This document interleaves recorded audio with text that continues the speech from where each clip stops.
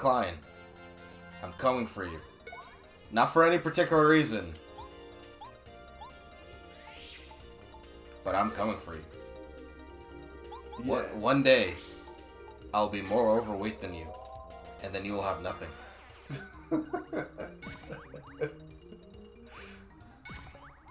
First you take their weight, then you take their power. It's strange to me, like, I don't know if you watch their podcast, but it's strange to me how normal it is to see him wearing makeup. Yeah. Like, it's strange to me how quickly I got used to that. I've just seen thumbnails. I haven't been keeping up with H3 at all.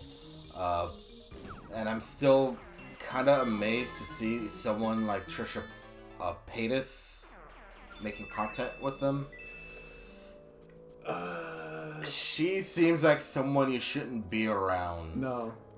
Especially given the fact that the last time she was involved with a major YouTube group, she kind of... I don't even really know because I don't even really follow the Blog Squad, I think is who they are. But she seemed to like cause a rift or like be a toxic kind of person. I don't know. Oh, you should have seen the ending to last week's podcast of theirs. She stormed out. Really? Yeah, she got into a fight. Like she tried to make Ethan feel bad because they have a podcast where it's just them two. She tried to make great idea. She tried to make him feel like she tried to like tear into him, and she like stormed out. She was like so mad, and Ethan was just like trying to be like, oh, well, like I'm sorry, I guess. Like I'm sorry, but she wasn't having it, so she like stormed out and everything. It's great YouTube content. It makes for great... I was about to say, it makes for great content. Content. The juiciest of content. Squeeze entertainment out of your life. People getting mad, getting actually upset and walking out. Oh, you're about to jump on this bomb. Oh, no. Okay, good catch. Who needs a healthy relationship with your in-law? You know? Yeah. When you could squeeze podcast views out of that. Yeah, baby.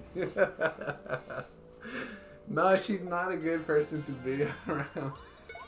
But yeah, you know, last time we filmed this, or when we filmed this, I said that bob-ombs are a representation of people in your life that just explode over the smallest things. Mm-hmm. They're all Trisha Paytas. Oh my god. That's a call out, baby. What was the voice we did for the character later? We should just try to impersonate Trisha Paytas now. Oh, I can't do that. She has such a like particular voice. I don't think I can. Spoilers for the video, like later on. The voice that we end up using for our Bob-omb buddy is I'm not gonna say the actual name. I'll let that be a surprise. But is we use Sammy Classic Sonic Fan as the voice.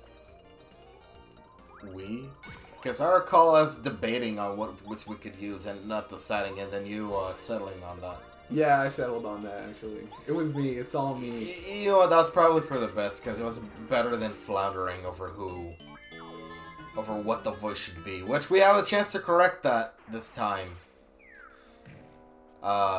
With a better commentary, better being comparative. Yeah. We're talking about someone else's podcast. Yeah. Speaking of which, how about that Castle Silverbeast podcast, Ed? How do you feel about Pat's preferation of 3D Mario games, with his two favorite being Galaxy 2 and 3D World?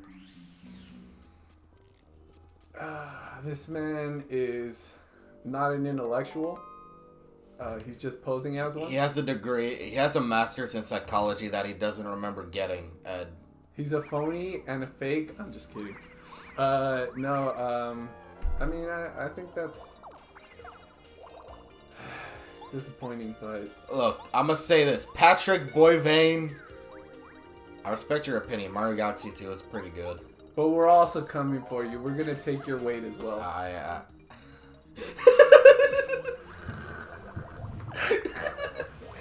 It's like a seal.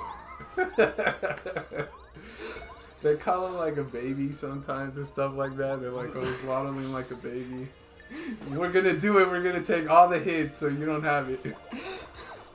I think about Mario Galaxy 1 that really like, or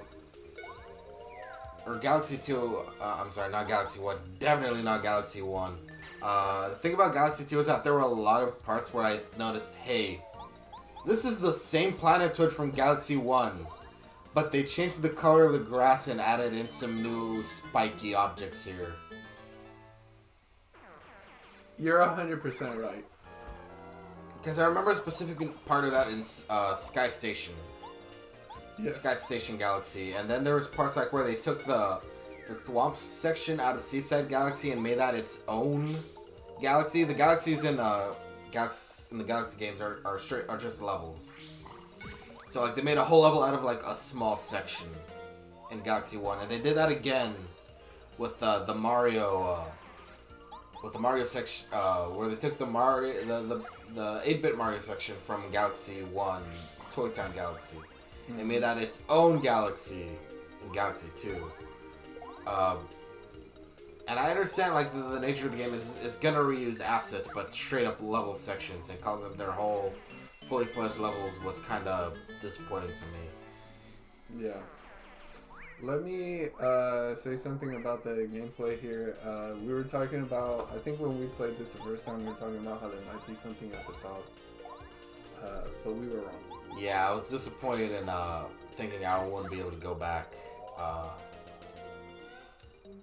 But yeah, luckily that wasn't the case. I'm gonna stop for time because I'm pretty sure I'm gonna have Goombario snitch right here. He's coming up. He's getting ready. Hurry it along, you fucking moron. Pick the character. No, but his turn is up now, so you have to wait till next turn. Oh, right. Oh, we're low on health. We're at 5. That's fine. I like to live dangerously. Actually, I said it before. I'll say it again. This game has been like a nail biter. We haven't died yet. Yeah. But we've been super close. Yeah, I like to have my Byleth in 3 houses have Vantage. Oh, freak. You remember. Yes. This is a paratrooper. No surprise here. Their paratroopers are Koopas with wings. With wings. Rats with wings. Rats with wings. And then I said remember that because I wanted to show you the South Park Pandemic special after that. And we did see it. When you jump on them or you use a power block, their wings fall off. Just like Icarus, they flew too close to the sun. And then they become normal Koopa Troopers. It's easy to beat them once they're back to normal. You give them another jump attack, and there you go. They think they're pretty cool when they wear sunglasses, but they're not even that tough. Yep. Look at him wearing sunglasses even though he's asleep. Anyway, yeah, we did see the South Park Pandemic special afterwards. It was fire. I really needed it right now. Did you? And it hit. Yeah. And like all holiday specials, the lock-in is now a holiday. Frick me. Like all holiday specials, you just want to gather the kids around the grandparents and have the whole family enjoy it. Yeah, baby. Well, I mean, I guess we are off from school. We are kind of off from work. Yeah. So gather your whole family, share a meal, pop some popcorn, and enjoy some raw bat fucking. Yeah, baby. Hey, that's a Disney thing. That's a Disney thing. Oh, that's right. Disney started that. And and yeah, gather the kids around, but not too close. Always keep a 6-foot distance from the kids.